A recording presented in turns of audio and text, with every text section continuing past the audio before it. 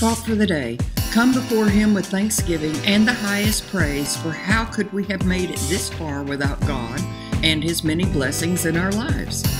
This message is taken from Jesus Calling by Sarah Young Morning Devotion, and I quote, "Thank me frequently as you journey through today."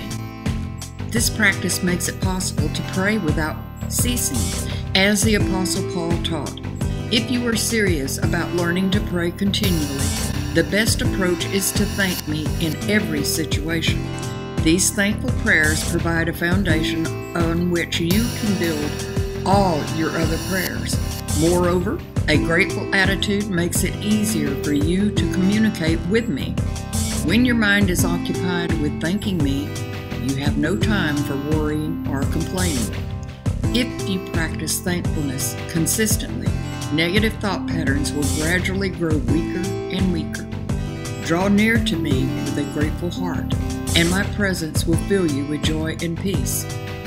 1 Thessalonians 5:16 through 18. Rejoice always, pray without ceasing. In everything give thanks, for this is the will of God in Christ Jesus for you. Psalms 95:2 through 3. Let us come before His presence with thanksgiving. Let us shout joyfully to Him with psalms, for the Lord is the great God. Psalms 104 through 5. Be thankful to Him and bless His name, for the Lord is good. His mercy is everlasting, and His truth endures to all generations. Good morning, warriors. By the grace of God, let us remain hopeful and thankful for the coming year.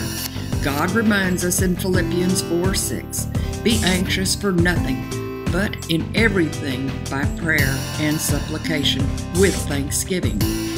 Let your requests be made known to God, and the peace of God, which surpasses all understanding, He will guard your hearts and minds through Christ Jesus."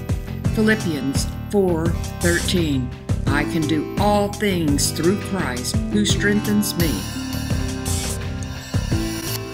Above all today, let us thank God for all He has done for us this year. Let us bring to mind above all the things we serve a generous, patient, kind, merciful, ever-loving, everlasting God who died on a cross, shedding His blood to save us. Praise God, from whom all blessings flow. Let us pray for our family, our country, our world, and our leaders. Let us pray for God's beloved people in Israel and Ukraine. Let us bless others when we see a need.